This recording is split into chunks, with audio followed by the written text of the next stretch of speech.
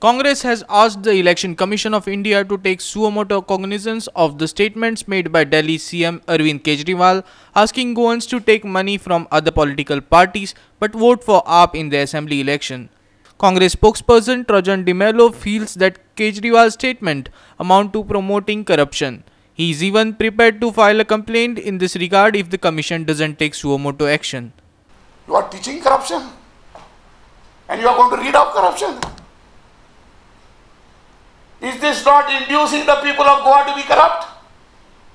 Is this not inducing the people to be dishonest? This is what you are come to give Goans? I appeal to the Election Commission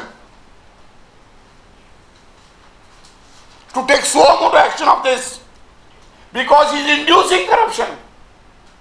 And he has said it after the election code has come into effect. If not, I too will study the legal implications. I will not hesitate to file a formal complaint, for this is an open inducement of corruption.